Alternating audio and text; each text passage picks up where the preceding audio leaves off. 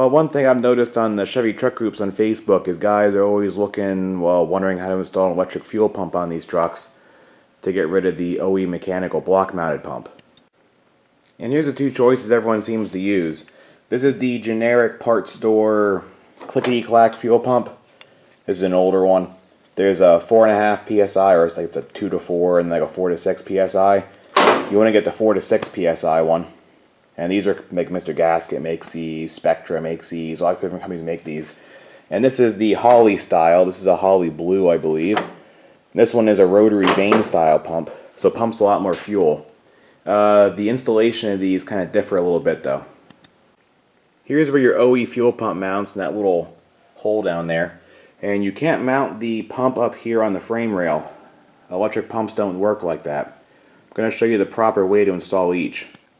First, we're going to talk about the little clickety-clack fuel pump. And you'll see that the installation of the big Holly pump is very familiar.